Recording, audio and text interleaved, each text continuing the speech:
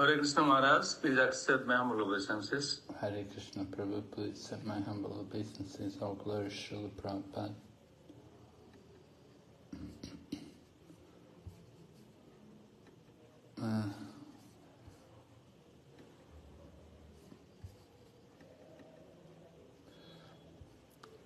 Can we begin, Prabhu?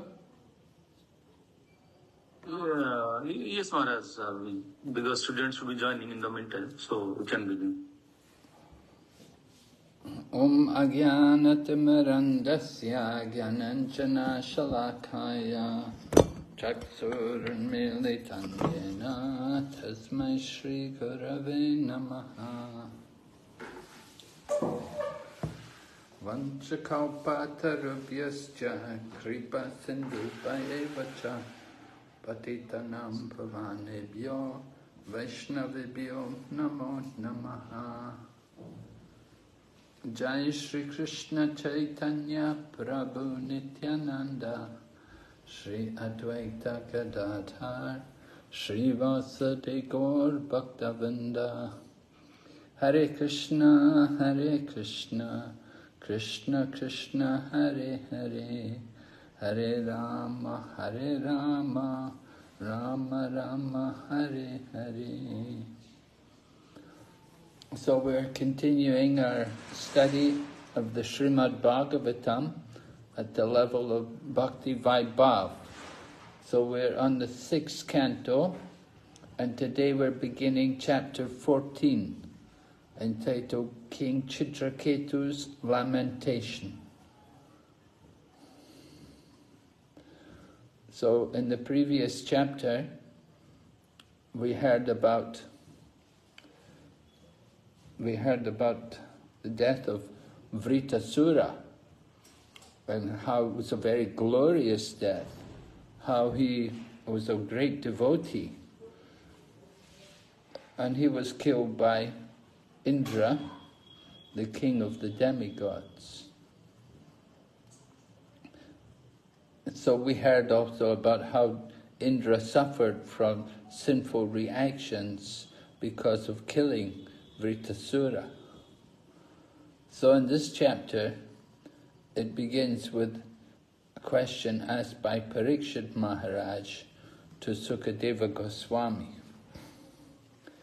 And Parikshit Maharaj wants to understand how it was that this demon Vritasura, how he could be such a great devotee.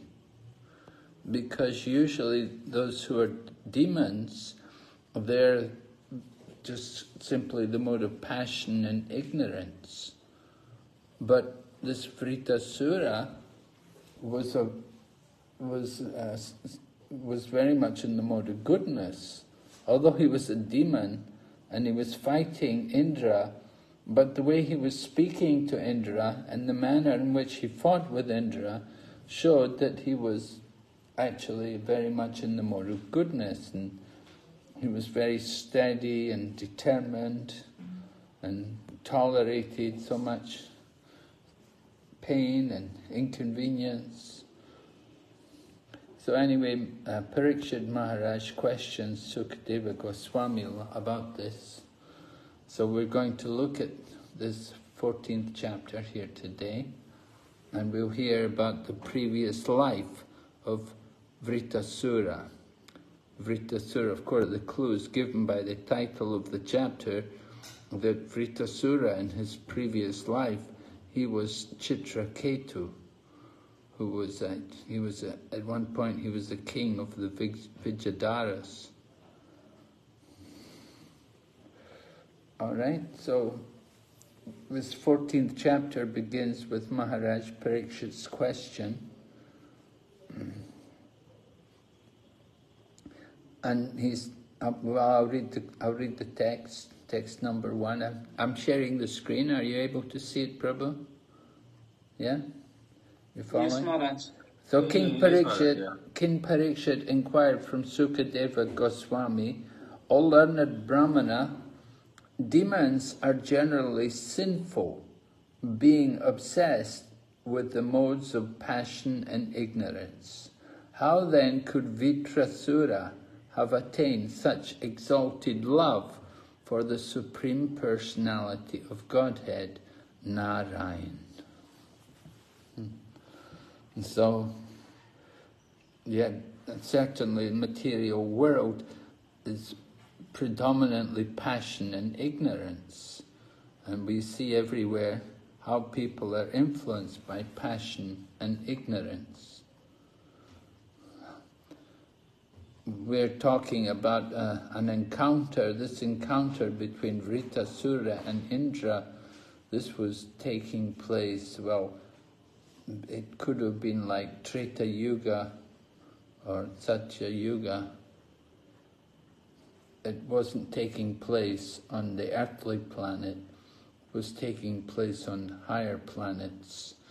The demons would come up from the lower regions of the universe to attack the demigods. Anyway, Prabhupada in his purport, he quotes a verse from the Bhagavad Gita which describes the qualification for taking up devotional service. To do devotional service in that mood of dridavrat, with great determination. And that determination was shown by Vritasura. So this verse in the Bhagavad Gita describes that in order to do that kind of devotional service, you should have acted piously in previous lives, and your sinful reactions should have been destroyed almost to nil. So certainly it was surprising that Vritasura could be such a nice devotee when he was in such a demoniac body. So this is a very good question asked by Maharaj Parikshit. We'll go ahead. Text number 3 and 4. Number 2. Demigods in the mode of goodness and great saints hardly ever render pure devotional service. Therefore, how could Vritasura have become such a great devotee? So Maharaj Parikshit is making this point, that even people who are great saints and those personalities who are demigods, even they are not even on the level of pure devotees. They still have some desire for material enjoyment. So how is it possible that Vritasura could have been such a great devotee?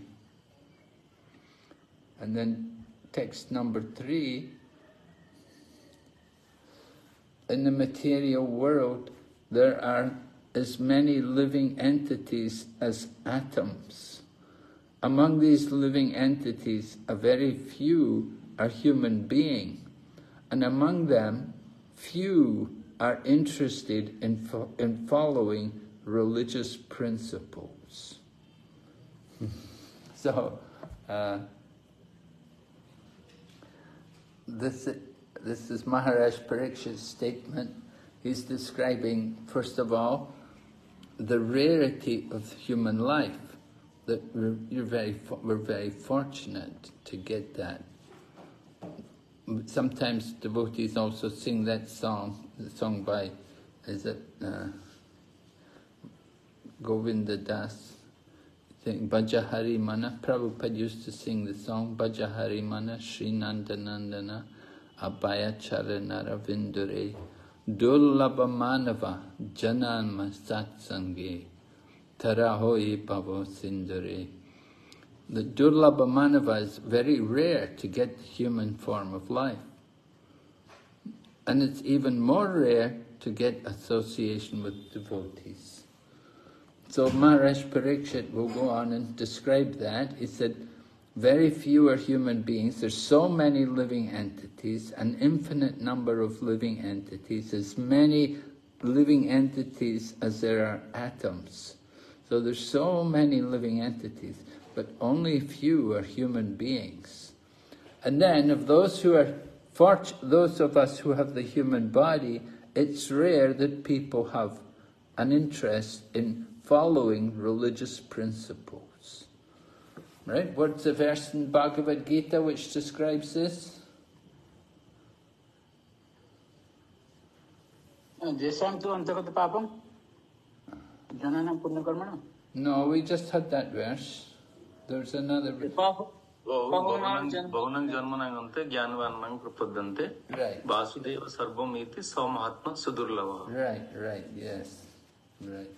After many births, out of many living entities, hardly one is endeavoring for perfection. And of those who have achieved perfection, hardly one knows me in truth. Bahunam janmanamante jnanavam mam prapajante. Vasudeva sarvamiti samahatma sudurlabha. And Prabhupada would refer to sometimes devotees. Prabhupada would call devotees Mahatmas sometimes. So devotees, because they've surrendered to Krishna. So devotees are very rare. So here also Parikshit Maharaj is saying, there's only very few people among human beings who are interested in following religious principles. But then text number 4 continues, he goes on, he says that of those who follow those who try to follow religious principles, only a few desire liberation from the material world. So some people, they may be quite religious, they follow the principle, but they're not interested in liberation. They don't think about liberation. And then he continues, among many thousands who desire liberation, one may actually achieve liberation. So many people may think about liberation, they may try to get liberation, but it's very rare that they actually get liberation, because they have to give up all material attachment to society, friendship, love, country, home, wife and children. And among many thousands of such liberated persons, one who can understand the true meaning of liberation is very rare. So, in this way, Maharaj Parikshit is describing the different levels of human life.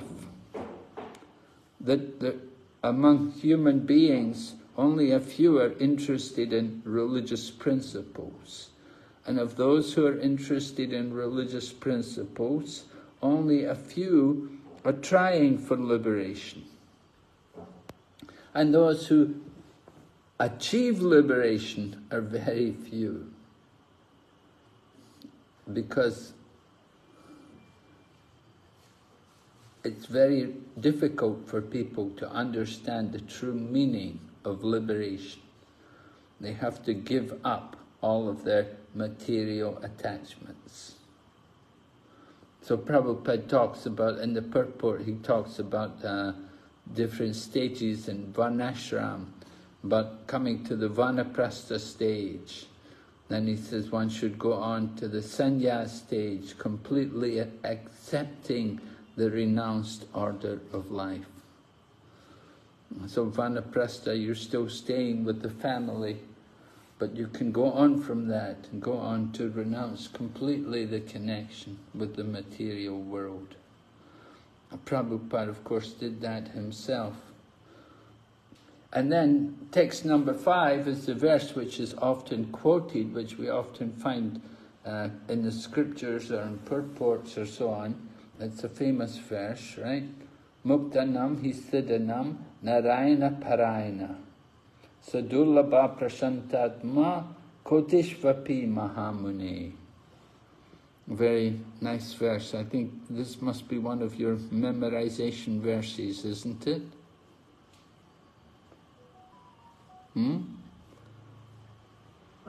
Yes, Maharaj, we are not verified, but this is for memorization. All right, so Narayana, Muktanam Apisidanam, Narayana Parayana. Some devotees are Narayanaya. They've recognized the importance of surrendering to Narayan. But only a few are Narayana Parayana. Only a few have actually understood the real position of Lord Narayan and surrendered themselves to him. So the verse reads, among many millions who are liberated and perfect in knowledge of liberation, one may be a devotee of Lord Narayan. So many millions may be liberated and perfect in knowledge, but they're not devotees yet. Such devotees are Sudurlabha Prashant Atma. They're peaceful and extremely rare. Prasant Atma. So this is a qualification of the devotees. Very rare souls. Prabhupada would say, to be a devotee, to be a Vaishnava, it's not a very easy thing. Very rare. So it's mentioned here, Kotishvapi Mahamuni. Out of millions and millions, to get somebody who's really a devotee, it's a very rare thing.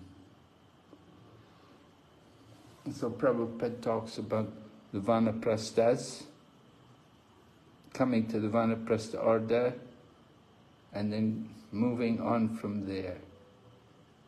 If one is unattached to the family and children, then one can go further and accept the renounced order of life.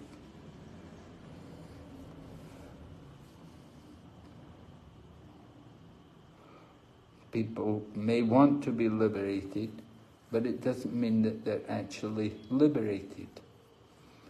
Only rarely is somebody liberated. And Prabhupada said, many people may take sannyas to become liberated, but it doesn't mean they're actually liberated. Of course, and that's in the Mayavadi line, in the line of Shankaracharya, when they accept sannyas, then they're considered liberated. And you meet a Mayavadi sannyasi, you're supposed to say, Namo Narayan, that I offer my obeisances to you, who is one with Lord Narayan. So, this is the position. Even in ISKCON, we see people also accepting sannyas, but they're not always able to maintain it. And they have to go back again to the material platform. They're not able to maintain the spiritual practices which are required in the renounced order of life.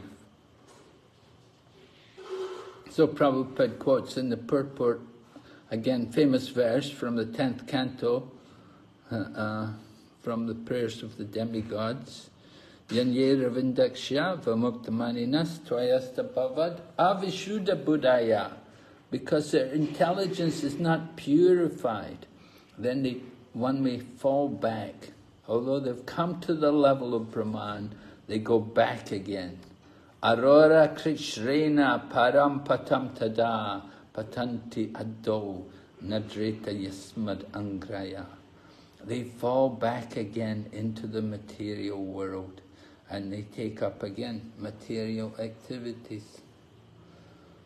They have not fully embraced the activities of a liberated soul, and they come back to the material platform again. All right, so this is an important verse there, and you can see it's quite a long purport here. Prabhupada talking about the difficulties and maintaining the liberated platform.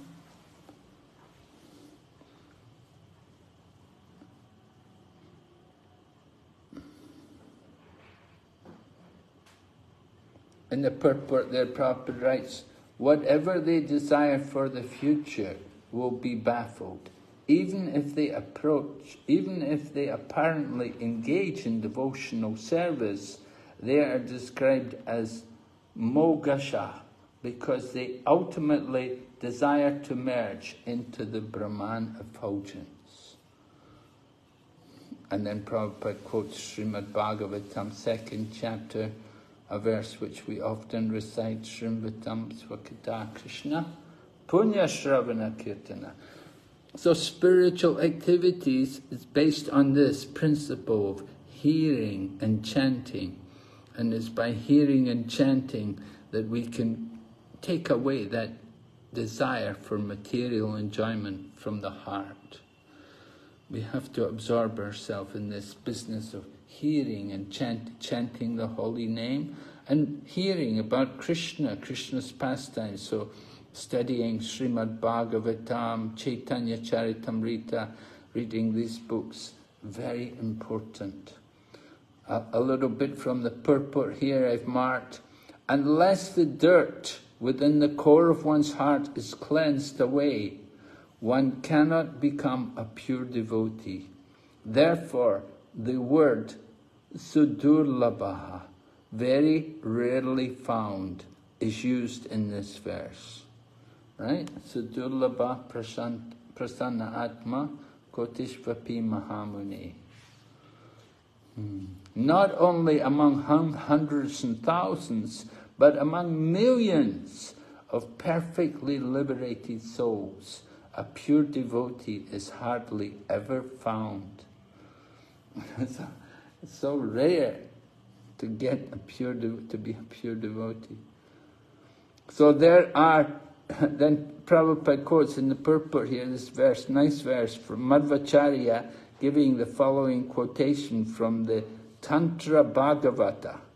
He says, there are 90 million demigods and 70 million great sages. Wait. 70 million great sages who are all called Narayana, devotees of the Lord, Narayan. Among them, only a few are called Narayana Parayana. So, only a few are the pure devotees. The pure devotees, they are Narayana Parayana. They've actually understood that Lord Narayan is the personality of Godhead. And the others, they are called Narayanayana. They're chanting the holy name, they have some faith, but they're not freed of, they're not completely convinced, they've still got some anarthas. They're not yet on the level of pure devotees. And so the end of the purport, this important verse here, the 5th verse in this 14th chapter, Prabhupada explains the difference between the Siddhas and the Narayana Parayanas. Right? Those who are Siddhas, they are interested in mystic power, mystic yoga, so they're called Siddhas. But those who are Narayana Parayana, they're the direct devotees, and they're just simply engaged in devotional service. So there's a big difference between the two. All right? So going ahead, Maharaj Pariksha is still speaking. Vitrasura was situated in the blazing fire of battle and was an infamous, sinful demon, always engaged in giving trouble and anxiety to others. How could such a demon become so greatly Krishna conscious? Oh, Krishna, sorry. What happened here? It has been described that a Narayana Parayana, a pure devotee, is rarely found even among millions and millions of persons. Therefore, Parikshit Maharaj was surprised that Vitrasura, whose purpose was to give trouble and anxiety to others, was one of these devotees, even on a battlefield. What was the reason for Vitrasura's advancement? Maharaj Parikshit is so shocked. How could this demon advance so much? He's surprised. He wants to hear from Sukadeva Goswami about this. So it just appears contradictory to the philosophy that somebody who's so sinful and he's engaged in fighting the demigods, how could a demon, how could he be a great devotee of Lord Krishna? So these contradictions, Maharaj Parikshit said, text number 7, these contradictions have caused me great doubt, and they have made me eager to hear of this from you. So this is Srimad Bhagavatam, you see, Maharaj Parikshit is hearing about these great devotees, and he's putting very important, relevant questions to Sukadeva Goswami to elicit more understanding, to get the complete picture of what's happening there in this dealings between these different people.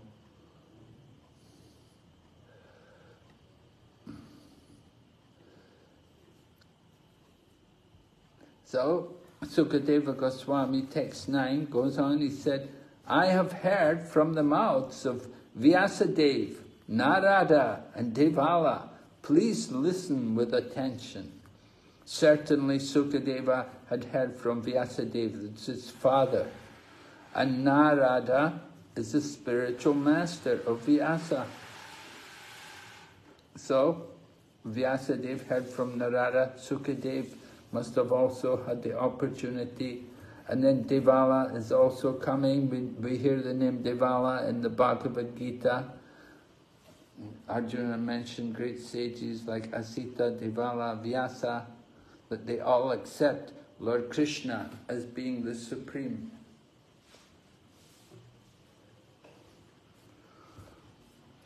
So Sukadeva Goswami continues, and he begins telling us, now we're going to hear about Chitraketu. And of course the title of the chapter is about Chitraketu, the lamentation of Chitraketu. So Chitraketu was a king in the province of Shurasena, and he was a very powerful king. He ruled the entire earth. And then we're told also during his reign, the earth produced all the necessities for life. So Prabhupada, in this important section, discusses the importance of having a good ruler, and how when there's a good ruler, then it has a nice effect, that the world is provided with all necessities. All the people on the planet are properly provided for. They receive all of the natural resources which they need for their maintenance. So the good ruler is crucial for the welfare of the planet.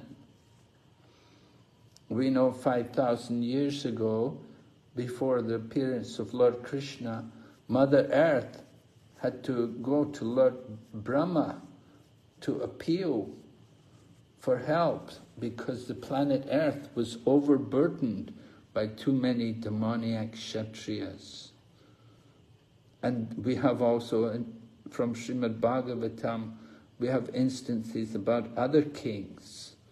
Maybe you can think of some other kings who produced bad effects in the planet. Maharaj Vigna. Maharaj Vigna. Can you tell us more about Vigna? Yes, he comes in the disciplic succession of Dhruva Maharaj. Yes. And he was not honoring the Lord. And he said others to honor him. The king is the shelter of all the gods and etc. So all this suggested pray me, the king. In this way he was telling. He was opposing the worship of the Lord, Supreme Lord. Yes. And finally the Brahmanas caused him and put him to death. And thereafter the Brahmanas by manthan, that is called by that friction of his body, Pruthu Maharaj came, who is also an incarnation of the Lord. Yes. And he, in the age of, in the Vighna, the earth was not producing any food. And that's why Pruthu Maharaj made that go Dohana. He made this earth Dohana so that earth produced some sufficient foods. Yes, very good. Thank you very much. Yes, we're told about Vina. Here comes cruel Vina. He was such a cruel person. Even as a young child, he would play with his friends and he would kill his friends. He would kill them. So the father of Vina actually, he wanted so much to have a son. When he finally got a son, and he saw the son was so demoniac, then he understood that this was the arrangement of the Lord. The Lord wanted him to detach himself from the material world. And the father went off into the forest to do austerities. So it's a nice example that he wanted so much to have a son. When he got the son, it was such a problem, it was such a headache for him. And it was he felt so ashamed and disgusted that his son was so cruel and had so many bad qualities that he just gave up everything and he renounced himself from the world. And so he appreciated that the bad son helped him to become detached from the material world.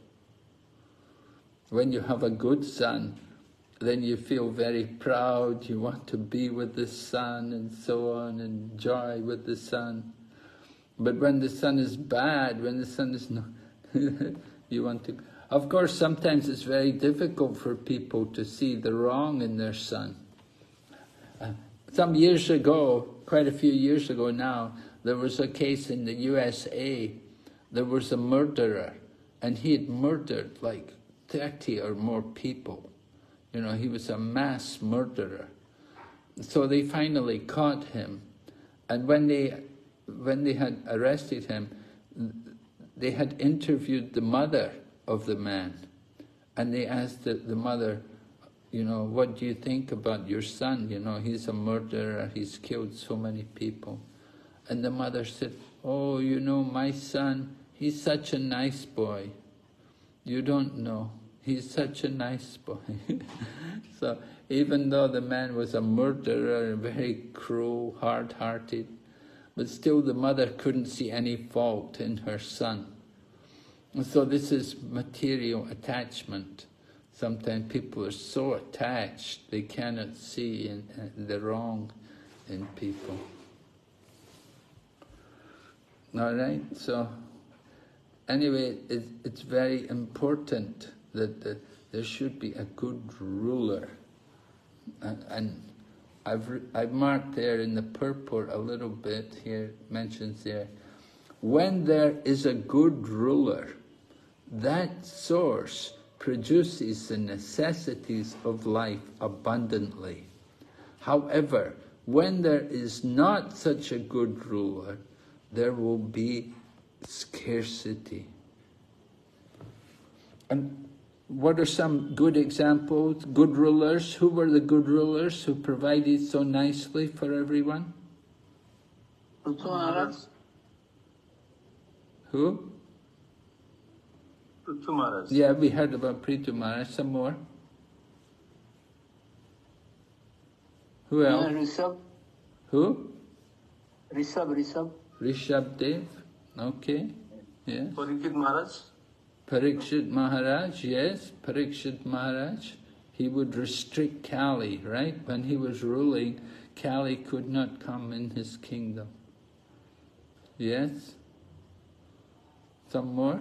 Lord Ramachandra. Lord Ramachandra. Lord Right. Yes. Lord Ramachandra, he was, that Ram Raja, the government of Lord Ram is appreciated and glorified even today. To have a ruler like Lord Ramachandra was so wonderful, so beneficial. Everyone was happy. If it said Lord Ramachandra, when he was ruling, if there was anybody who had any complaint, they could come to him and he would hear what was wrong. He wanted to know what is happening. And nobody would come. Everyone was so happy. Everyone was so satisfied that everything is being provided by the grace of God. So certainly when Lord Ramachandra was the king, there was no scarcity for people. And similarly, when Lord Krishna was on the planet, there was no scarcity. Everything was provided. You know, some time back, not very long ago, just like 10 years ago or so ago, there was this one man who people were thinking he's an incarnation of God. And he lived in Bangalore, near Bangalore there. And people were wondering, that they're thinking, is he the avatar? Is he the Kali Yuga avatar? Is he God? But it was pointed out that actually if he was God, why is the planet so poor? Why is there so much poverty on the earth? If he is actually God, there will be no scarcity, there will be no poverty anywhere.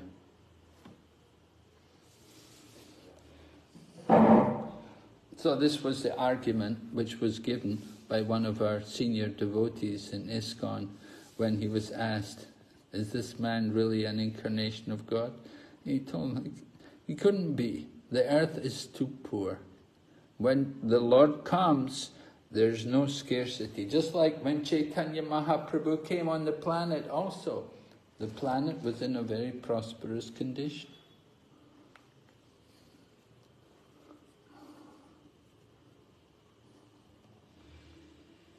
All right, so Prabhupada talks about the importance of having the good ruler, because when you have the pious ruler, then the people will also be encouraged by the nice example of the ruler, and they will also act in the proper manner.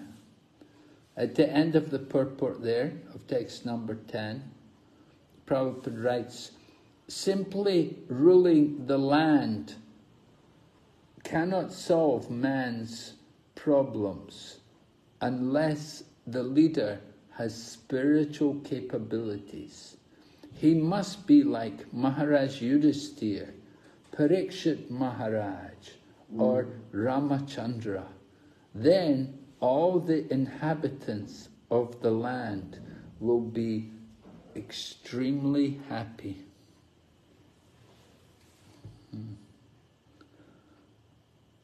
So do you agree with that?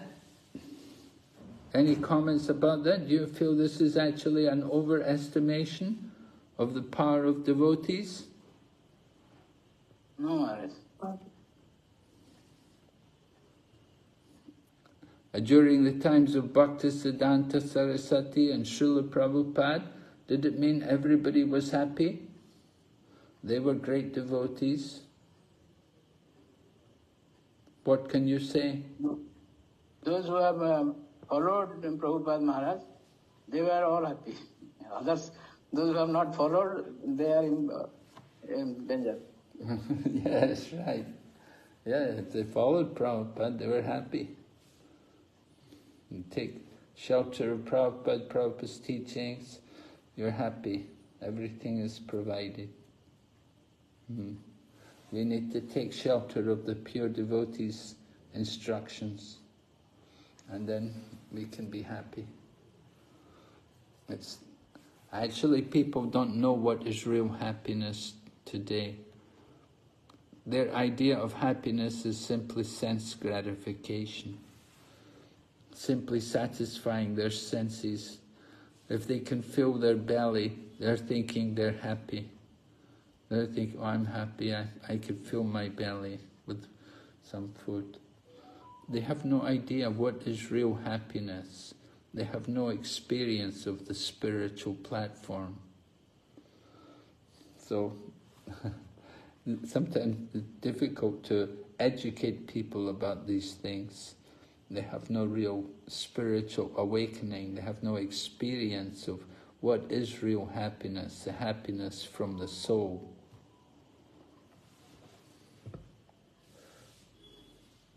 But in the times of these great personalities, Maharaj Yudhisthira, Parikshit Maharaj, Lord Ramachandra, we know when Lord Ramachandra was ruling the earth, when he finished his rule, he gave up ruling the kingdom, went back to Godhead, all the people all followed him. All the Ayodhyavasis, all the Dhamvasis, they all followed. They all entered into the Sarayu, and they all entered into the river Sarayu, and they all went back to Godhead.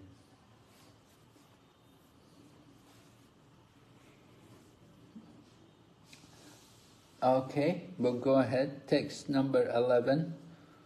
So Chitraketu had 10 million wives. But although he was capable of producing children, he did not receive a child from any of them. By chance, all the wives were barren. Could you imagine? 10 million wives. It's inconceivable. 10 million wives. How many wives did Lord Krishna have? Lord Krishna had only 16,108 wives. And Lord Ramachandra only had one wife. Maharaj Datharas, he had like 360 wives. And of course, Vasudeva, Krishna's father, how many wives did he have? 17. Huh? 17, Maharaj. 17 wives, okay. So 17 wives. So here Chitraketu, 10 million wives. Now, Prabhupada said, if the woman is healthy and the man is potent, then there will be conception. Wow. One devotee said that to me. There was this one devotee, one of my godbrothers. He had quite a large family, and I was a little surprised that he had so many children. He said to me, he said, "Oh, if the man is potent and the woman is healthy, then there will be conception." So here you have Maharaj Chitraketu. It's described, he was all right, he was healthy, he was capable of having children, but somehow none of the women were able to produce a child for him. 10 million. So Chitraketu is described, the opulence of Chitraketu is then described. Now, in the material world, people are interested in opulence. Queen Kunti talks about opulence, and Prabhupada quotes it in the verse, in the purport rather, he quotes the words of Queen Kunti, Janma Aishwash Shruta Shribir Edamana Madapuman. So Maharaj Chitraketu had all of these things. He had Janma, he's born in a noble family, aristocratic family, and Aishwarya, he's opulent, he's got a lot of money, he's ruling the whole earth. And Shruta, he's well educated, and he's also Shri, he's very good looking, he's handsome, he's attractive, but still a problem. There's still a problem.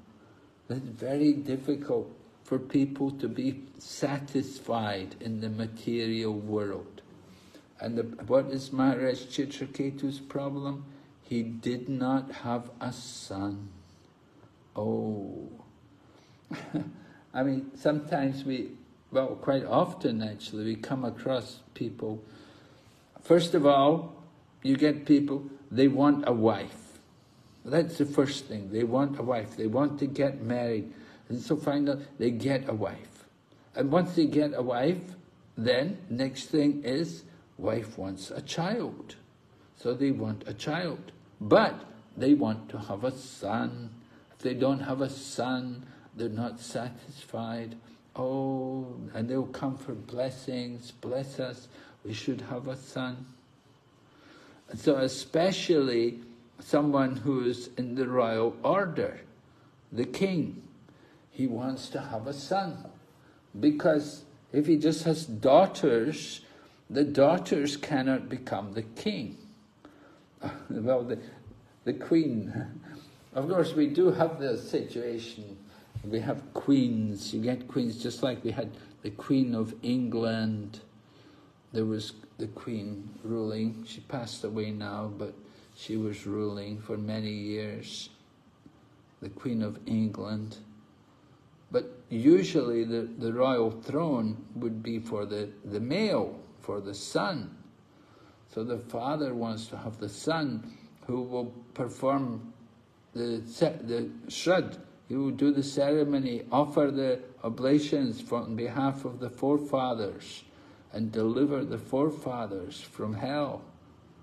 So very important, right? The son is called Putra. And Prabhupada said Putra means one who saves the father from going to hell. So here also Maharaj Chitraketu is in this desperate situation that he must have a son. It is a big problem for him. And of course it's a big business today in countries like India also, not only India, other countries also.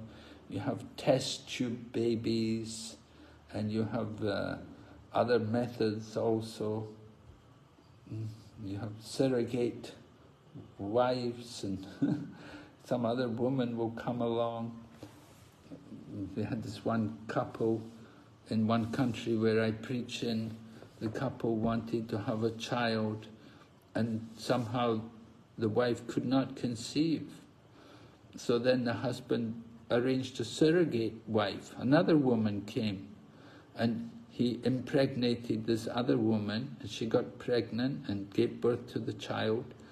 And then she gave the child to his original wife. And they paid her quite a bit of money to do this.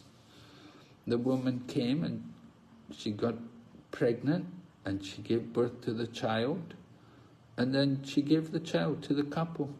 She was happy. She got a sum of money which satisfied her, and she went off with the money. She gave birth to the child and gave up the child to the couple. So that kind of thing is going on today. And then you have also, you have the semen bank. They will take the sperm from so many different people. They will keep it, and then they will impregnate it into the womb of the woman. So it's not really the husband who's impregnating the wife.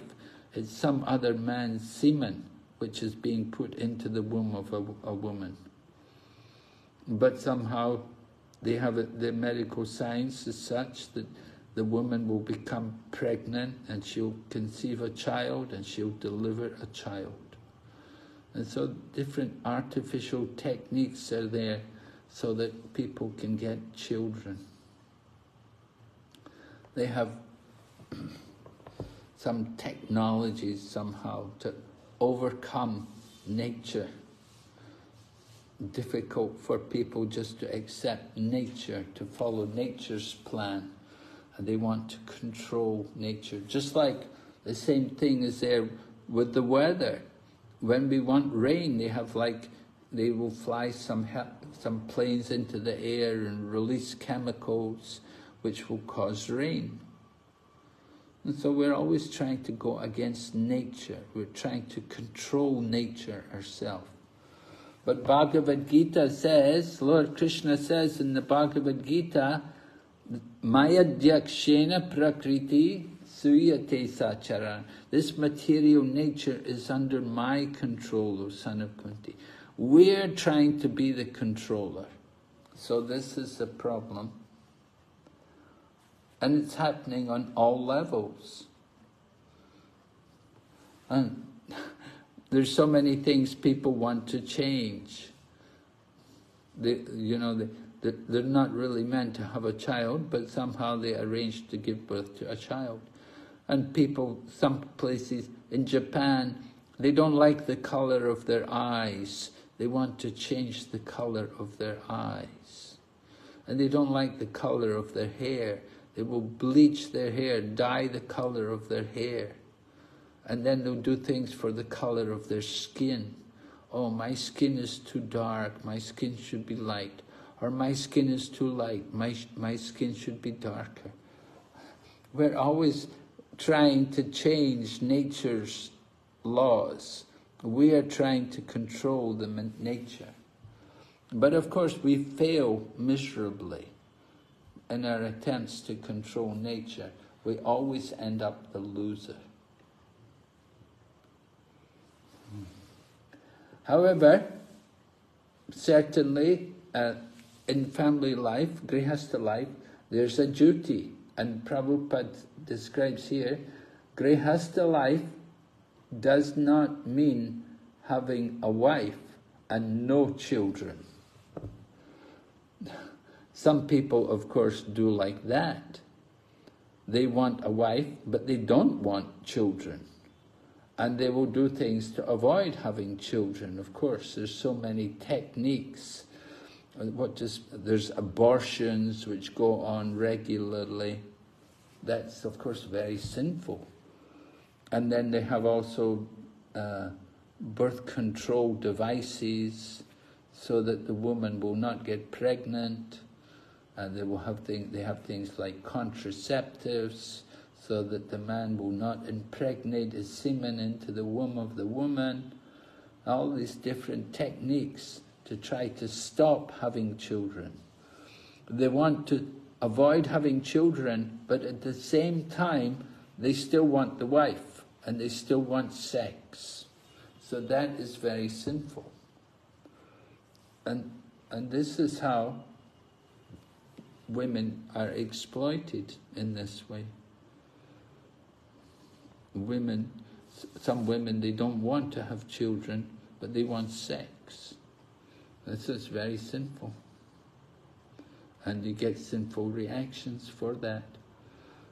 Sinful reactions come in the form of health problems. People's health will deteriorate very quickly. So Prabhupada quotes many places Chanakya Pandit in this section. He said, if a family man has no son, his home is no better than a desert. Would anybody like to comment on that? If a family man has no son, his home is no better than a desert. Right? Who have we got some grihastha here who could comment on this? Yes, Maharaj. Yes? Because this son is the central point of attraction of the family. So far as love and affection is concerned, everyone revolves around the son as a central point of love and affection. They just endow upon him adequate love of the family. Whenever the child talks, they become very, very amazed, very delighted. Yes, child is talking. They play with the child. Father, mother, they every time focus upon the child's nourishment, his growth, etc. So, child makes the family very pleasurable, very joyful. In the absence of the family becomes dried, withered. Do you have a child yourself? Did you? Yes, Maharaj. I have been endowed with 2 children. You have 2 children? Yes. You have a son? Yes, I have a son and 1 daughter. 1 son, 1 daughter, eh? Okay. So you have experience yourself, yeah? Yes, Maharaj. Yeah, thank you very much, Prabhu. And Was it a great difficulty to get children in your family life? Or were you able to conceive, your wife was able to conceive children without too much trouble? Yeah, in natural process, children were begotten in natural process. There is no difficulty. No difficulty, yeah. But today, you see what happens today, a lot of people, they will wait till they're older. You see, what age were you when you had children?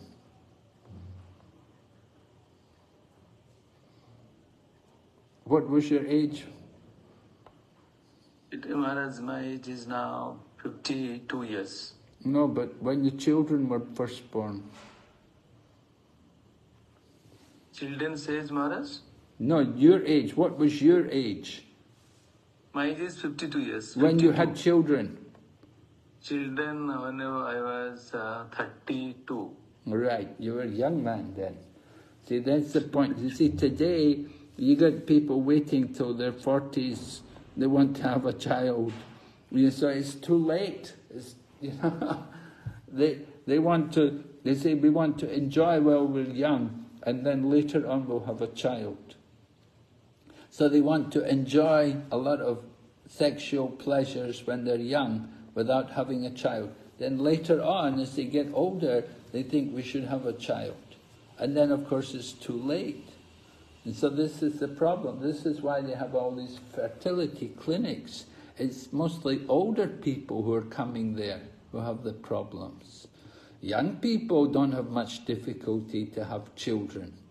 But young people don't want the children. They don't want the responsibility until they get a bit older.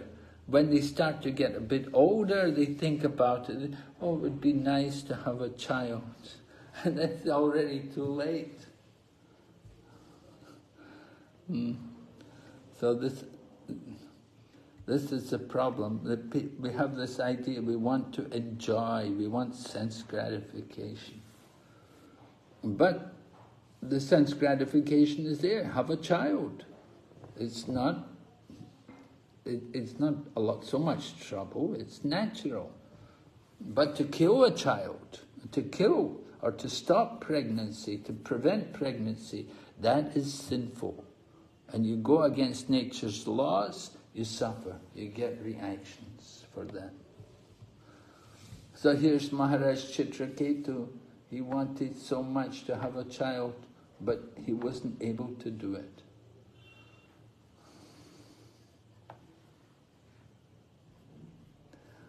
So he had so many wives, 10 million wives. They're all beautiful, attractive eyes, and opulences, hundreds and thousands of queens. But there was no happiness.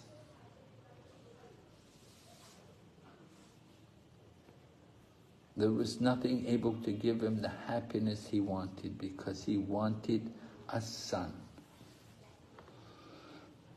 All right, going ahead, text 19. Once upon a time, a great sage named Angira was traveling all over the universe without engagement.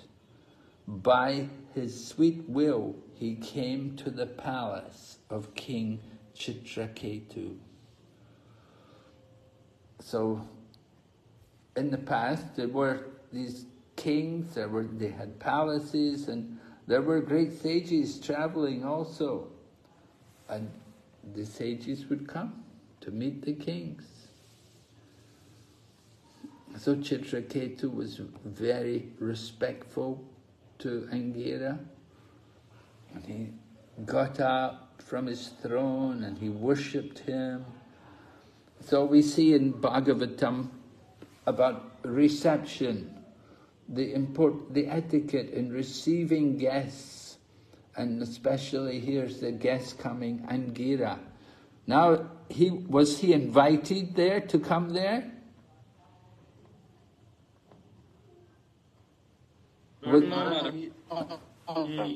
He incidentally reached there. There was no invitation. Yeah, no invitation. The uninvited guest. Some people, sometimes, now today, if you go to people, they say, why you have come here? Who told you to come here? You know, some people are like that. But actually the Vedic culture is such that if the sadhu, the saintly person will come, we should be happy. We should be very happy to receive him. And of course here, Maharaj Chitraketu, he's very happy to see this person coming to his palace. And he worships him, just like Krishna received Sudama Brahman. Of course, Sudama was his old friend. And in Ramayana, you have Vishwamitra coming to visit Maharaj Dasarath. Maharaj Dasarath glorified Vishwamitra, O great sage who's engaged in conquering death. So these kings, they understood the importance of these saintly persons. And they honored them. They knew how powerful they were and how they could get blessings from them. So Maharaj Chitraketu is very happy to receive him. He's controlling his mind and senses, and he's also humbling himself in the presence of the great sage. He sat on the ground at the side of the rishi's feet. He did not sit on the same level. He gave the rishi a big seat and he sat on the floor at his side. Just like Uddhava. Uddhava was a friend of Krishna, but he would never sit on the same level as Lord Krishna. And Prabhupada describes, he said, when he was a new devotee, he said he wasn't so familiar with this etiquette. And at one time it happened that he sat on the same seat where his Guru Maharaj was sitting.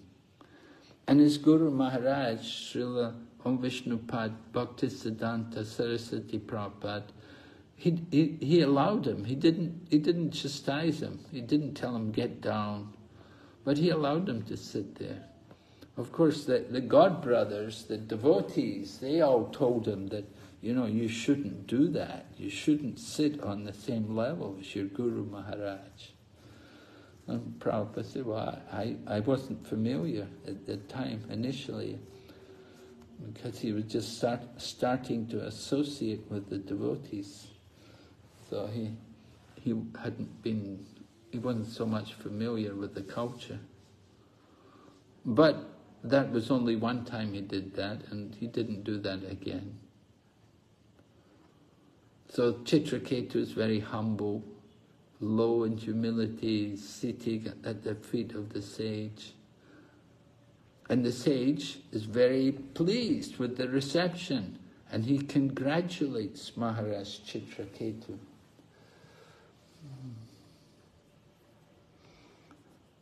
Maybe we'll take a break here. We have to have a break. Let's have a 10-minute break.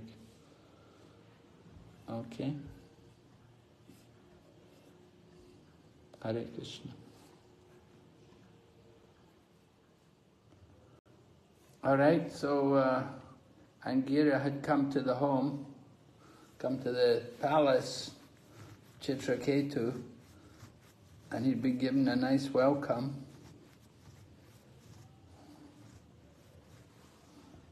And the king was very humble. So Angira is inquiring from the king.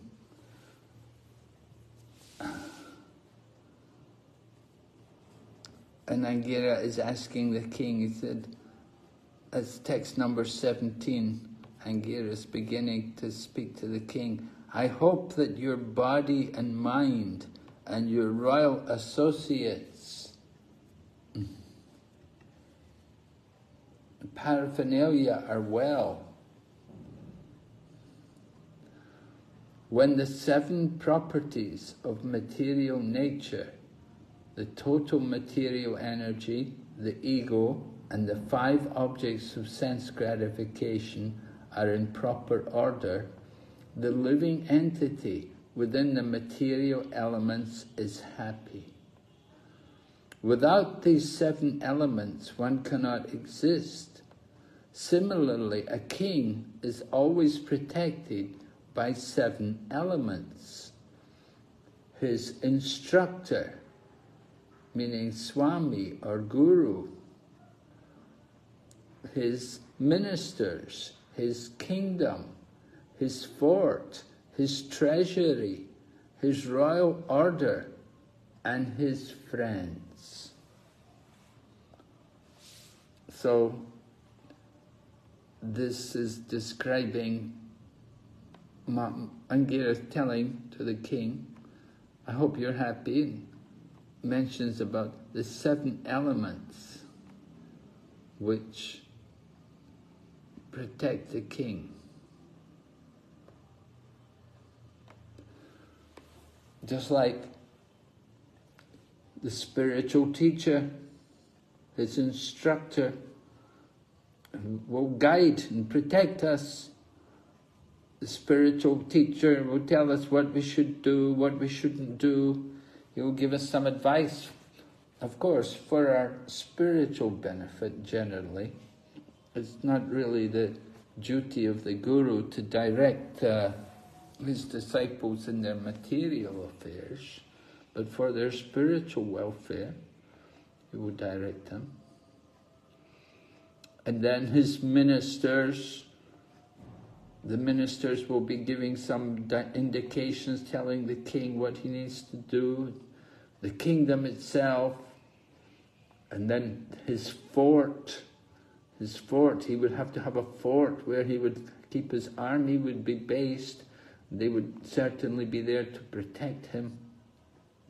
His treasury, he needs to have some money, he has to have some funds there to maintain the kingdom and to maintain the palace. He would have to have a lot of treasure, so that would also protect him. His royal order, just the fact that he was king would command so much respect, and people would honor him and want to protect him. And his friends as well. So in the Bhagavad Gita, Lord Krishna also mentions about the position of the king. In the 10th chapter, Bhagavad Gita, right? Krishna says in Vibhuti Yoga, he said, among men, I am the monarch. So the king is a representative of God on earth. This is Lord Krishna's statement there in Bhagavad Gita. So king is an important person. And the king, he should be protected by these different 7 items, which are all listed there. When these 7 are in proper order, the living entity is in a mood of pleasure. Generally, when the associates of the king are quiet and obedient, the king can be happy.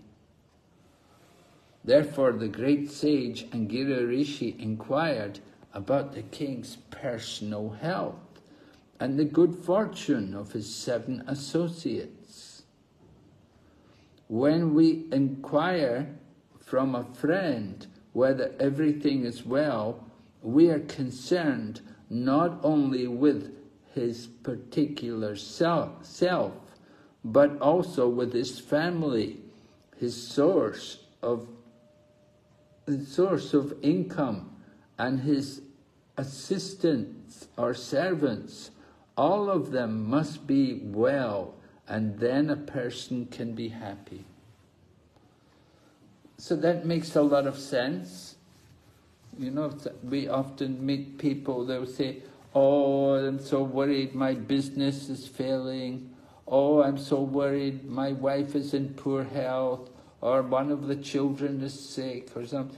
You know, these are all different problems for people. So an individual, is not only his own self, but then there's the extended self. And the extended self comes in the form of the family members, the children, and the business, and the home, All of these things are important.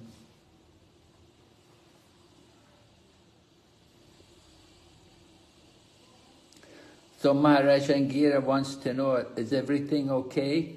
Because Maharaj Angira can understand something is not right. He could see the king didn't look very happy.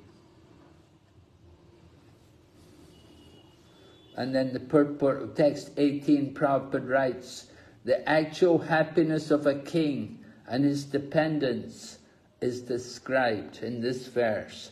A king should not simply give orders to his dependents because he is supreme. Sometimes he must follow their instructions. Similarly, the dependents should depend on the king. This mutual dependence will make everyone happy. Can you understand this? Prabhupada is talking about how even though you may be king, you may be the authority, but don't think you know everything. Even though we may be in that position, it doesn't mean we're the absolute controller. And we have to be willing to hear from others. And just like Prabhupada would do that, Prabhupada would ask the devotees. Even though the devotees were so young, and Prabhupada was so much senior to them, you know, Prabhupada was in his 70s and 80s, and the devotees were just in their 20s and 30s. But Prabhupada would ask to them, what do you think? What should we do? He would ask them. Sridhar Swami, our Sridhar Swami was telling me, and Prabhupada asked him, what do you think, Sridhar Swami? What should we do? And Sridhar said, oh, Prabhupada, I don't know.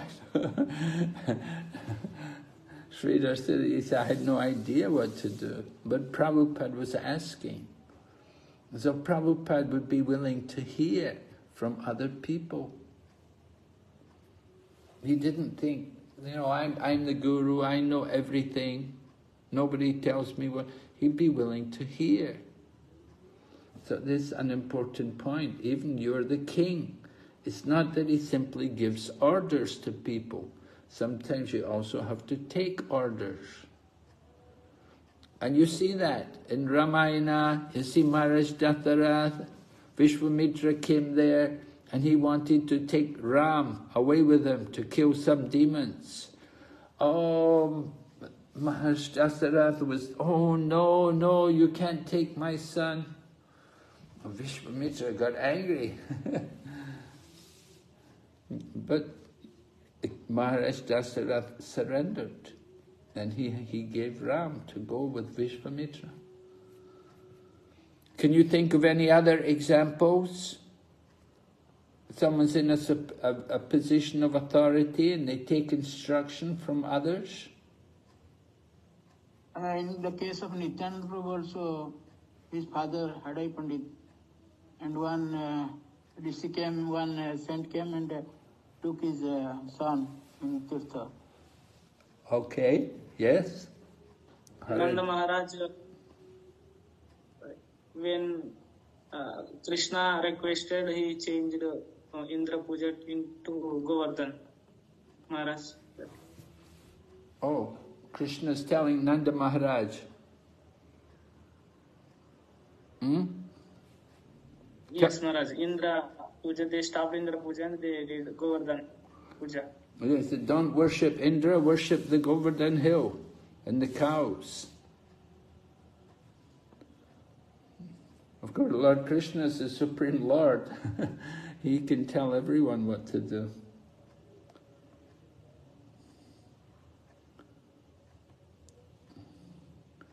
Can you think of any examples where somebody tells Krishna what to do?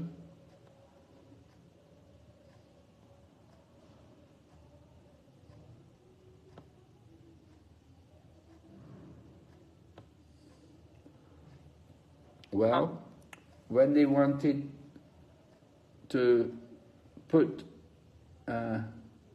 Yudhishthira on the throne to perform the Ashwamedha Yagya or the Rajasuya Yagya, they met, Lord Krishna met with other people. He met with Uddhava, the Pandavas. What should we do? And then they decided, we have to kill Jarasandha. The Jarasandha is the obstacle. We cannot perform Rajasuya Yajna so long as Jarasandha is there. Sometimes Lord Krishna would ask Uddhava, what should we do? What can be done? Because Uddhava was highly intelligent, he was a disciple of Brihaspati, so he knew what to do in different situations. So he was like secretary to Krishna, and he would sometimes request Krishna certain things to be done. Just like Prabhupada would have secretary, and the secretary would tell Prabhupada some things. All right. Any other points you can think? Giving instruction to others?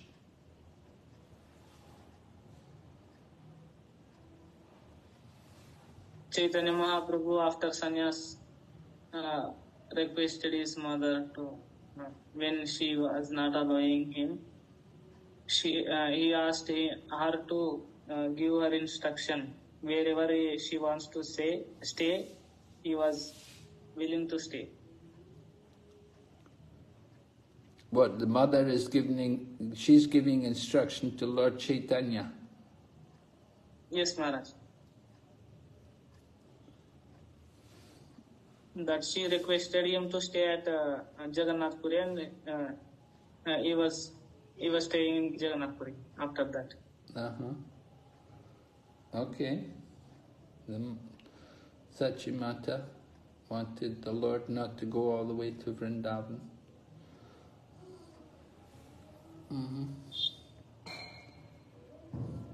And Maharaj, Lord Chaitanya was hearing the signs of devotional service from Rai Ramanand. He was explaining him beautifully. Yes, Ramananda Rai was feeling that, I'm just a grihastha, I'm in the Sudra family, you're a sannyasi, you're a Brahmin, I should be asking you questions, but you're asking me. But Lord Chaitanya said, well, anyone who knows the science of Krishna can become guru. So Lord Chaitanya was appreciating Ramananda Rai. He was appreciating his spiritual knowledge, his spiritual realization. Okay, let's go ahead. So Angira is speaking here to the king. Text 19, O king, are your wives, citizens, secretaries and servants, and the merchants who sell spices and oil under your control? Are you also in full control of ministers, the inhabitants of your palace, your provincial governors, your sons, and your other dependents? Yeah, so many people depending on you, you just need one of them to go off and it can make a lot of trouble. And so Angira is asking about them all. Prabhupada said, the master or king and his subordinates should be interdependent. Through cooperation, both of them can be happy. So Srila Prabhupada, before he departed from this world, what did he tell the devotees about cooperation?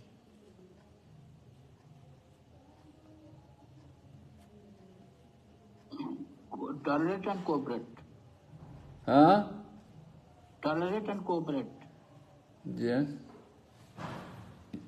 He formulated the governing body commission,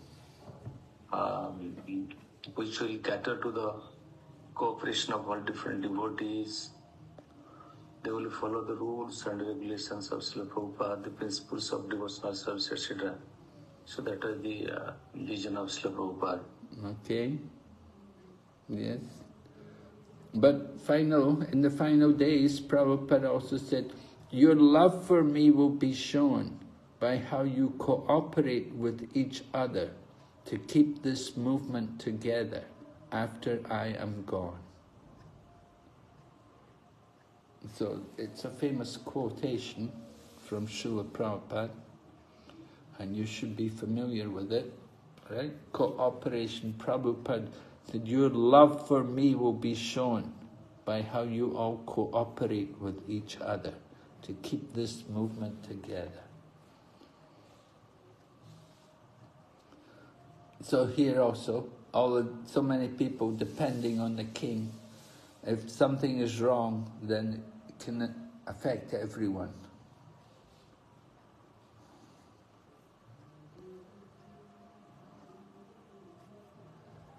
So Angira continues speaking about the importance of having everybody working together and helping each other. Angira Rishi asked the king whether his mind was also under control. This is most essential for happiness. We control the mind. How do we control the mind? How do you control your mind, Prabhu? Yes? There's a virgin nectar of devotion, that by engaging us sensing the service of the Lord with the control of all senses, our mind can be controlled, and upon this principle we are relentlessly practicing devotional service, and in this process mind is becoming controlled. Yeah, you have to engage in devotional service. Especially we have to chant the holy name and take shelter of the holy name. Will bring the mind under control, the agitated mind. It's the medicine for the mind, the chanting of the holy name. So Angira tells Maharaj Chitraketu, he said, I can see your mind is not pleased. You seem not to have achieved your desired goal.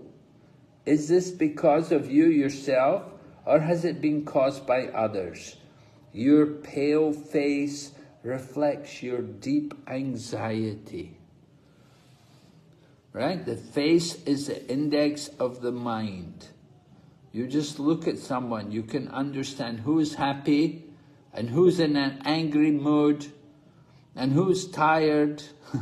You can see from the face, right? You can understand what a person's condition is from the face. So Angira could understand Chitraketu's condition was not very good.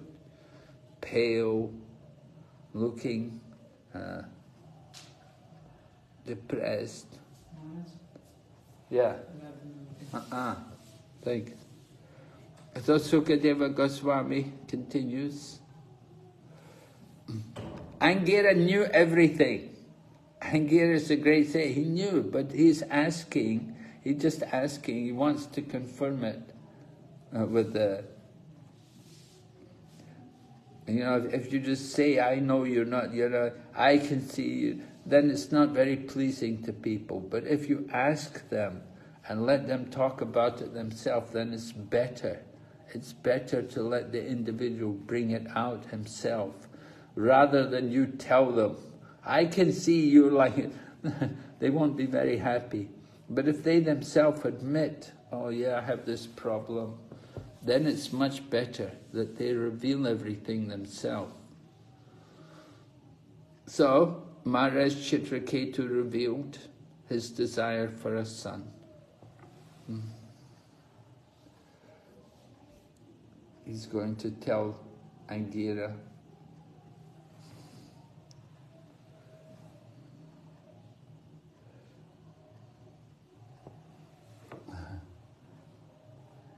And it's very nice. Text 23, Chitraketu says, because of austerity, knowledge, and transcendental samadhi, you are freed from all the reactions of sinful life.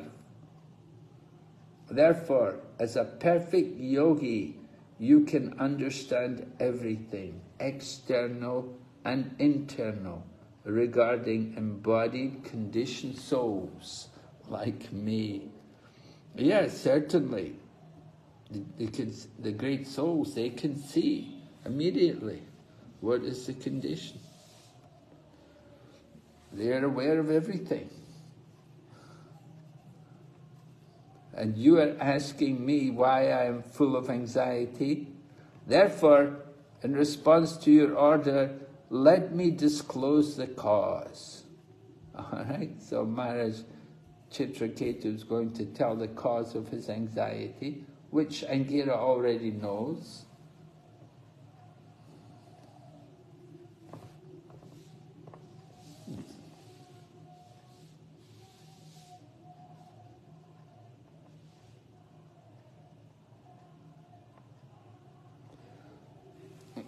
And so he says, text number 25, he said, I am not pleased with my empire, opulence or possessions, which are desirable even for great demigods, because I have no son. So this is the condition, unfortunate condition, the poor soul. He had everything money could buy, he had all the opulence and the power and the fame, but he had no son. And so he begs Angira, please save me and my forefathers. We are descending to the darkness of hell because I have no progeny. So please allow me to have a son. And Prabhupada explains the importance of the son in the Vedic civilization. One gets married simply to have a son. The purpose of married life, to have a son who is needed to offer oblations to his forefathers.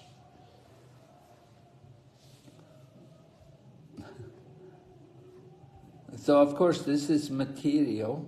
This is not spiritual, this is material, but it's an important point.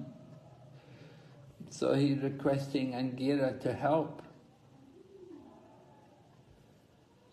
So Angira himself is a great personality. It's described here, he was born of Lord Brahma's mind.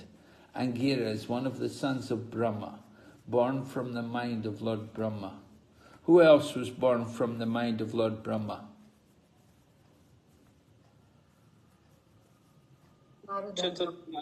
Huh? Narada Muni, yes. Anybody else? Chaturkumaras. Chaturkumaras. Ardama Muni, Daksha. Kashyap. Kashyap. Okay. So Angira was born, and he was feeling merciful. So he performed a sacrifice, and he arranged for Angira to get a son. He did a yagya, and from the yagya they got the sweet rice, the remnants of the food offered in the yagya, and it was given. It was given to the best of Chitraketu's queens, whose name was Krita Juti. So she was the first wife of Chitraketu, and it said she was the best wife. She was the best of all of his wives. So they gave her the sweet rice. And by taking the sweet rice prasadam, she conceived the child. And Angira tells him, you will have a son, will be the cause. But this is the key thing, text 29, O great king, now you will have a son who will be the cause of both jubilation and lamentation. So the sage then left without waiting for Chitraketu's response. You will be a son, right? You will have a son who will be the cause of jubilation, harsha, and shoka, lamentation. So the son's name, Harsha Shoka, one who will bring happiness and also distress. And Prabhupada explains this in the purport. Because of his gross jubilation, its great jubilation, he could not actually understand the statement of the sage Angira. He accepted it to mean that there would certainly be jubilation because of the birth of the future son, but that he would be the king's only son.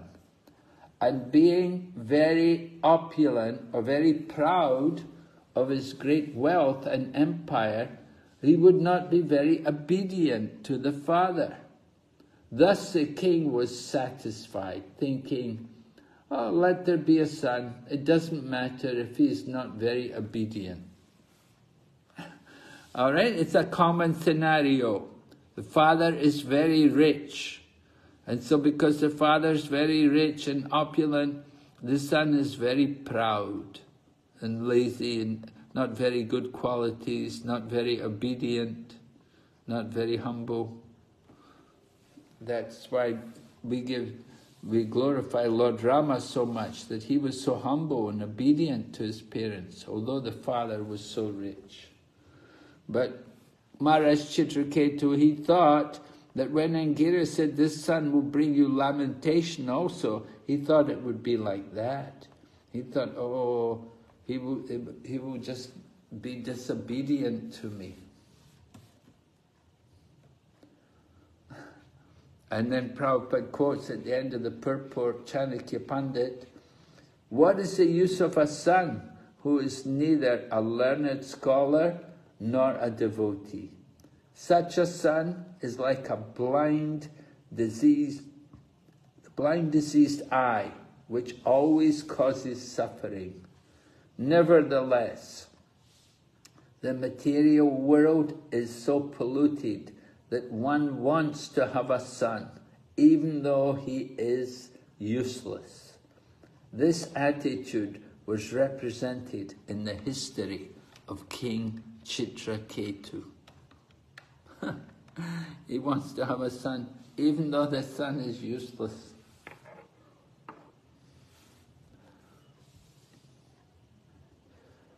All right, so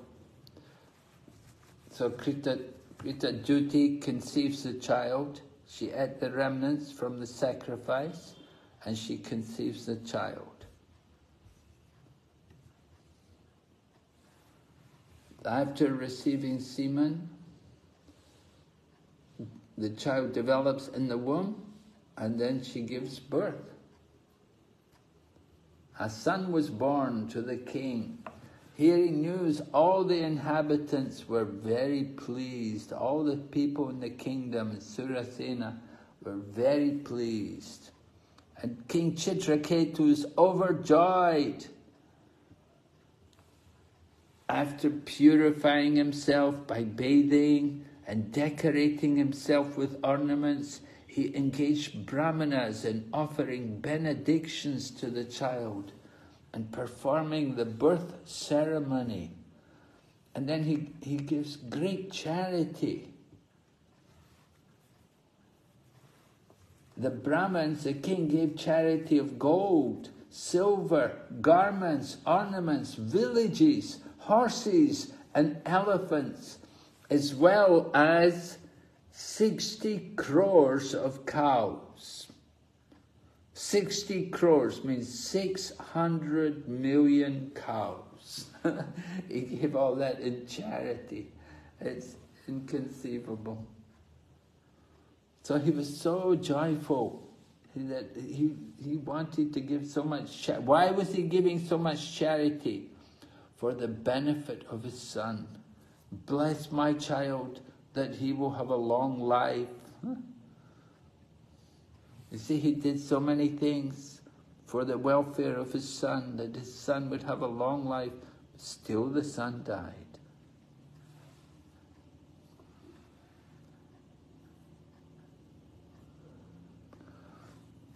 So Prabhupada, Sukadeva Goswami is telling this story. He gives an example. He said, when a poor man gets some money after great difficulty, his affection for the money increases daily. Right? If you never had any money, maybe you're poor, and then you get some money. Oh, you feel so good, you feel so proud, so happy to get the money. So Maharaj Chitraketu, after great difficulty, got a son. So the affection for the son increased day after day. As having the child, it was so much pleasure for him. And the mother also they were so much in love with their child. But there was a problem. In every endeavor, there's always some fault. So what was the problem? What's the problem? The king loved his wife, that wife who gave birth to his son. Another wives become envious. Yes. Why? Why were they envious? Because king loved much the wife who begot the child, so they became envious. Yeah. Much attention. Yeah. The king didn't care about the other wives anymore because they didn't give birth to any child. Only this one woman, Krita Jyoti, she'd given birth to a child, and the other women never gave birth, so he didn't worry about them. He neglected them. Now that was his fault. That was Chitraketu's mistake, that he did not take care of the other wives. He should have been thinking about them also and caring for them. But he neglected them, and they felt very unfortunate. Described here, text 38. King Chitraketu, his affection for Queen Krita Jyoti increased, but gradually he lost affection for the other wives who had no sons. He did not show any feeling and any care for them, although they were all his wives. So they were very unhappy because they have no son, and the king is neglecting them, so they feel very unfortunate.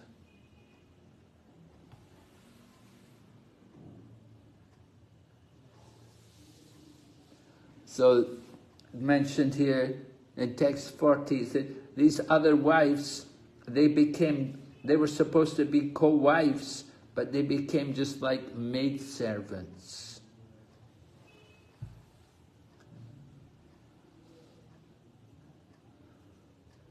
And it says they're condemned in every respect because of her sinful life. No child means some sin is there, some bad karma. They wanted a child, but they were not able to get it. It's like some sinful reactions. Then 41 said, one's position is that, the co-wives are describing their position. They said, our position is that we are maidservants of the maidservant. Therefore, we are most unfortunate. They said, we're not just maidservants, we're maidservants of the maidservant. Servant of the servant. So it's a real come down. After being the co-wife, one of the co-wives of the king, you become the servant of the maidservant. So like that, they were very discouraged.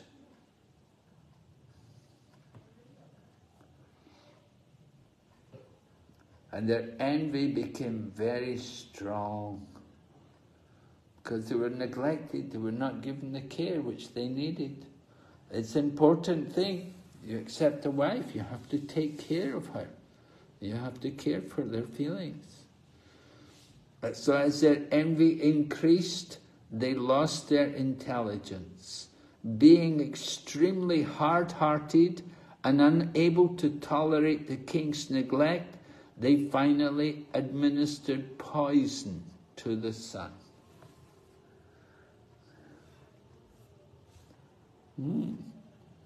Of course, Queen Kritaduti, she didn't know that these other wives had given poison to the son. She didn't know. She thought the boy was asleep. And she thought, oh, let him sleep, let him sleep. But he'd been sleeping for a long time. So finally she told the nurse, bring my son, wake him up, bring him. He's sleeping so long. And the maidservant went there and she saw the child was dead. And she just fainted, she fell to the ground. It was such a shock because everyone was so attached to the child. He was the heir to the throne, the son of the king. And they all loved him so much. So the maidservant just fell to the ground in shock, seeing the child was dead. And then the queen came and she saw the child was dead. And she also fainted, and she became like dead. She was totally disturbed, and she didn't know what to do. And everyone began to cry in the palace. Everywhere people are screaming and crying. And the king wondered what's going on. And then the king comes and he finds out the son is dead. And he also starts to cry. And he's almost blinded because he had so much affection for his son. So like this,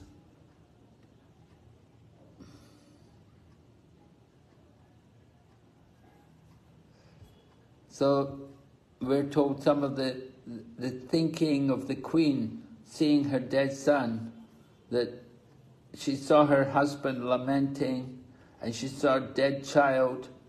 So she lamented, and her lamentation is very interesting.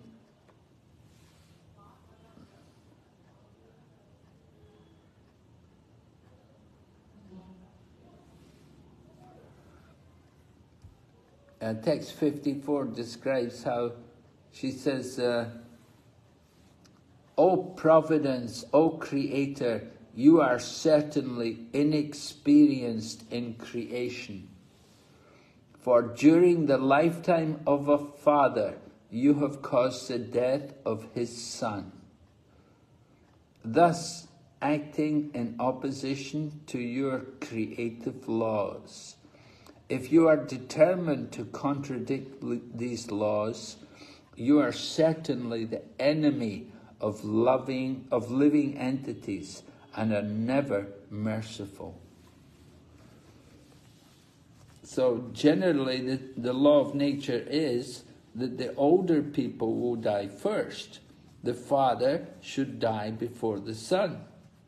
But here's the situation, the son dies before the father. So the queen is accusing material nature about this, that how can you do this? This is not the law of nature. This is not how it should be. You are the enemy of the living entities. You have no mercy. You take away the child while we're still living. So Prabhupada explains this is how people in the material world generally think like that. You know, when things go wrong, we wonder how this could happen to me. So Prabhupada says sometimes he accuses the Supreme Personality of Godhead of being crooked because some people are happy and some are not. Yeah, material world is like that. Some people are happy and some are not. Not everybody's happy. So what is the cause? Prabhupada said at the end of the purport there, 54, he said, actually, it is not the creation, but the conditioned soul who is inexperienced. It's not the creator, but it's the conditioned soul who is inexperienced. He does not know how the subtle laws of fruitive activity work, and without knowledge of these laws of nature, he ignorantly criticizes the Supreme Personality of Godhead. So this is material nature, like that. We cannot understand. We're the ones who are in ignorance. But the Queen was accusing material nature. How you can do like this?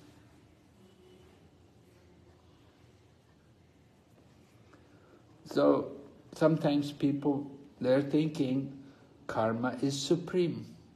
That we heard yesterday we were talking for a little while about karma mimamsa, that karma is supreme. But there's something greater than karma, and that is the desire of the Supreme Lord, the will of the Supreme Lord. He is supreme over karma.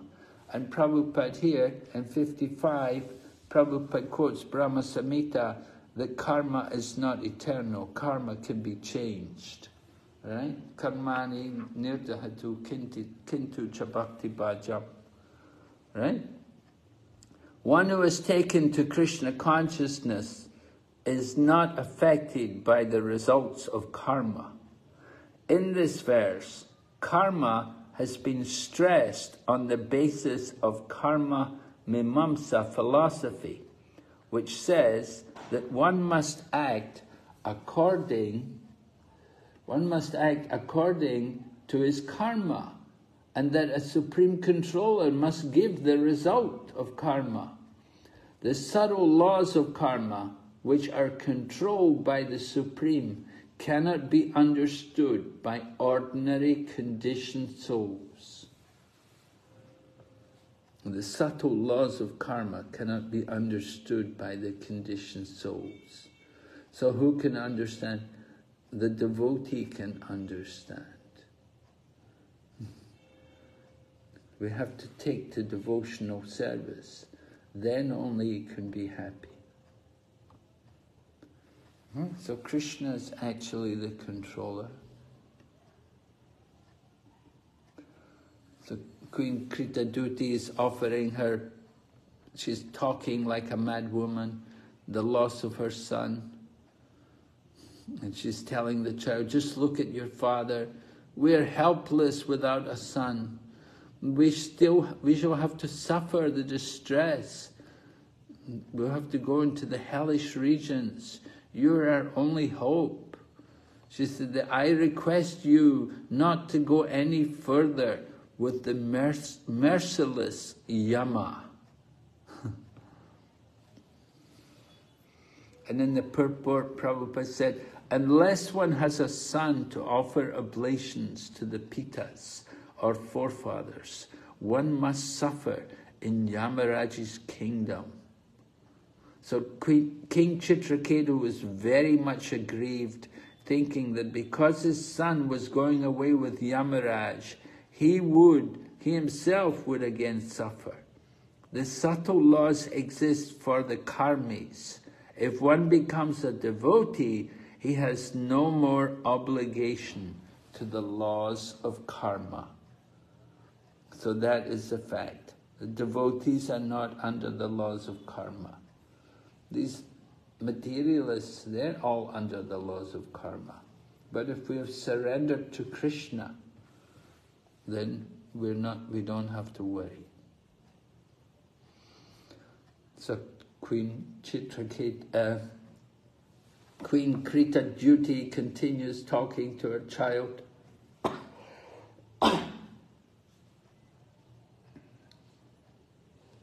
So King Chitraketu was crying loudly.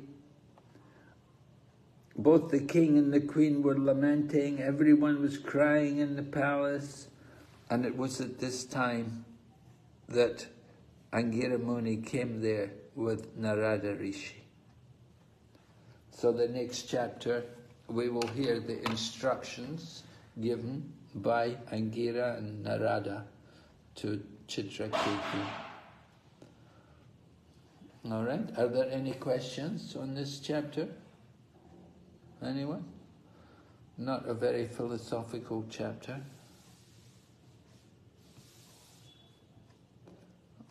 Anything? Maharaj, am I correct? Chitraketu was a devotee or he was merely king without knowledge of devotion to Krishna? Who? Chitraketu was a devotee or he was ordinarily a king? Yes, he was a devotee to, and he was pious.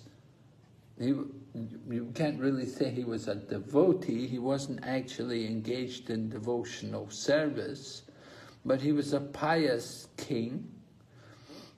And he was a follower of the Vedic culture. But he's going to get instruction from Narada and Angira. And actually, in his previous life, he was a devotee. That's how he was able to become king, because he was such a pious soul, great soul, had a lot of good qualities.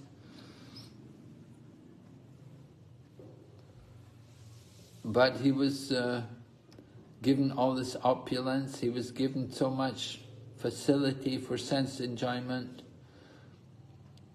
He wasn't attached to sense gratification, he just wanted a son. He thought his duty as a king is to have a son. That was all.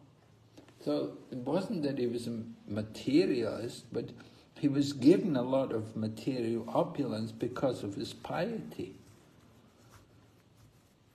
But we can't really say that he was a devotee. But he becomes a devotee. Somehow, you see, because of his piety, he attracts the attention of Angira. And now Angira has come with Narada, and they're going to instruct him.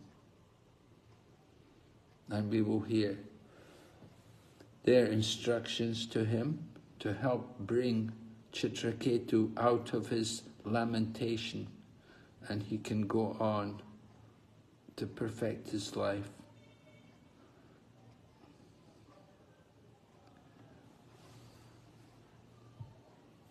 Right? He's going from king, he's going to become king of the Vidyadharas next. And then after being king of the Vidyadharas, then he's cursed by Parvati, then he becomes Vritasura. And then after being killed by Vritasura, after killed by Indra, then Vritasura goes back to Godhead. So he had to finish off some karma, some things in the material world, in order to fully qualify himself to go back to Godhead. But we're seeing the importance of getting association, attracting the attention of saintly people, because he was a king, because he was opulent, because he had so much, he was king of the world. So certainly he got the attention of great sages, and they've come to instruct him.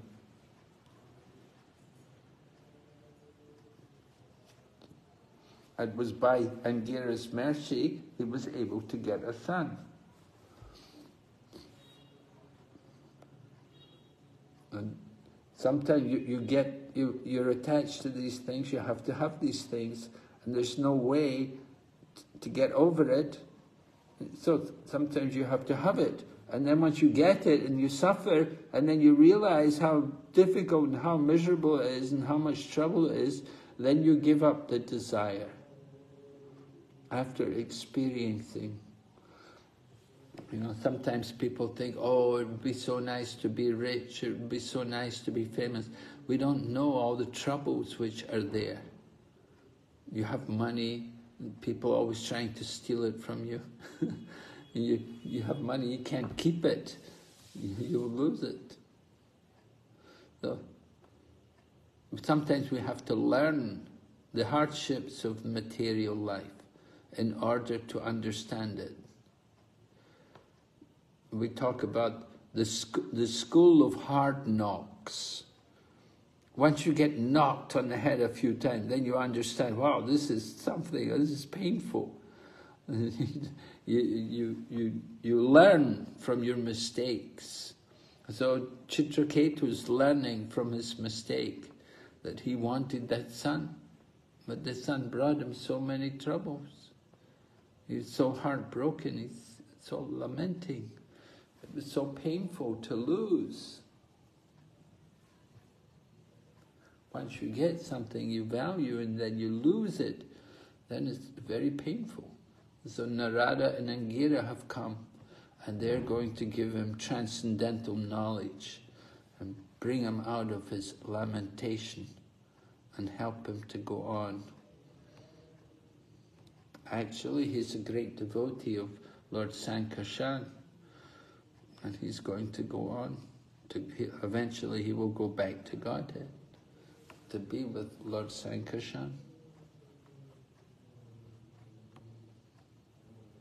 But sometimes these things are forgotten. You make some progress in devotion. The progress is never lost, but sometimes it's stopped. It's just suspended for some time. Just like Chitraketu was already a great devotee previously, and somehow it became, and he got so attached to having a son, and you know, the idea of being the king, and you have to have a son. But then with the help of Narada and Angira, he could come back again to the proper consciousness and understand that is not the goal of life. The goal of life is self-realization. Okay? Yes, Maharaj. All right, so we'll see you next week. We'll go on with the Chitraketu next week. Thank you very much. Hare Krishna, Srila Prabhupada ki jai. Gaur Bhakta Vrinda ki jai.